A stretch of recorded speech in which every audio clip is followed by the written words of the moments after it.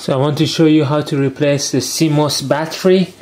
I'm replacing the CMOS battery because the first light and the third light in the front has turned on, blinked for 3 times, as well as the amber light on the power button has also blinked 3 times. So that's indication that the power or the battery could have run out. This computer was sitting in my garage for a few years, so there is a high probability that it's been out of power, so we need to now try to replace it.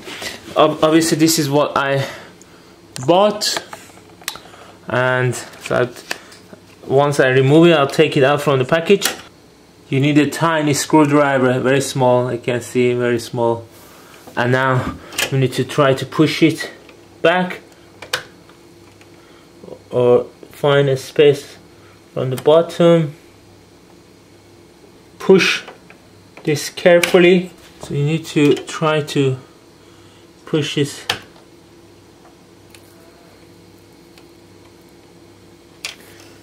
After a lot of tries, it came out. So use your hand, remove it.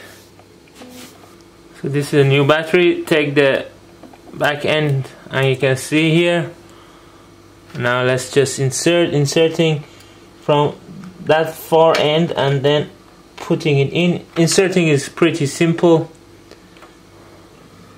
So once again, just to remind you, this end is where it is kind of kept secure, and there is a kind of a gap in between in here. You need to push that backwards, so it will bend backwards, and then here there are 2 little lips.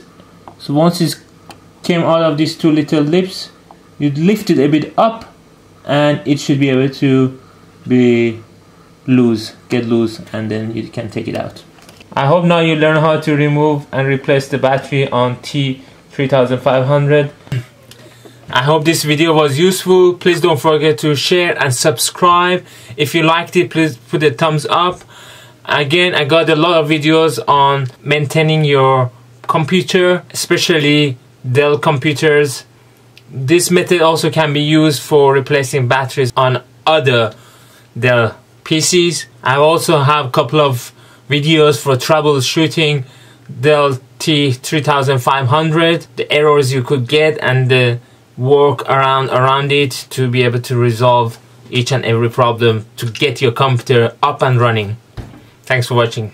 See you next time. Bye bye.